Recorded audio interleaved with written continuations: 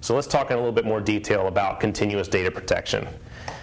In SANsymphony-V, continuous data protection means not a series of snapshots closely spaced in time. It is true continuous data protection.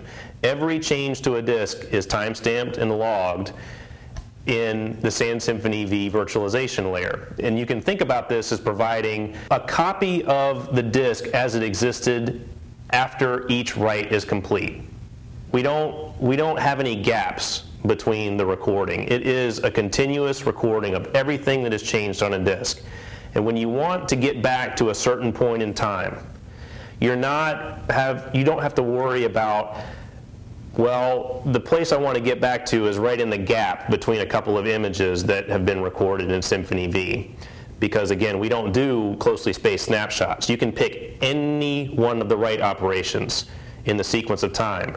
And you can pick that, decide that's the one that you want to base your recovery on, and you're up and running. SANsymphony-V continuous data protection is something that sounds very technically sophisticated, and it is. And it's a shame, really, that it doesn't look more complicated in the GUI. Really, it's just a matter of checking a box, and now you have continuous data protection on a virtual disk. It's, again, a case of the software doing the heavy lifting for you. It takes care of all the details, where to store the log, how much data to maintain in the log. It's a lot easier to deal with than more scripting intensive and technically sophisticated, geeky kinds of implementations of continuous data protection. And getting an image out of a continuous data protection log is also very simple. You simply open up a wizard, you select a point in time, and you say, create. And it is done instantly.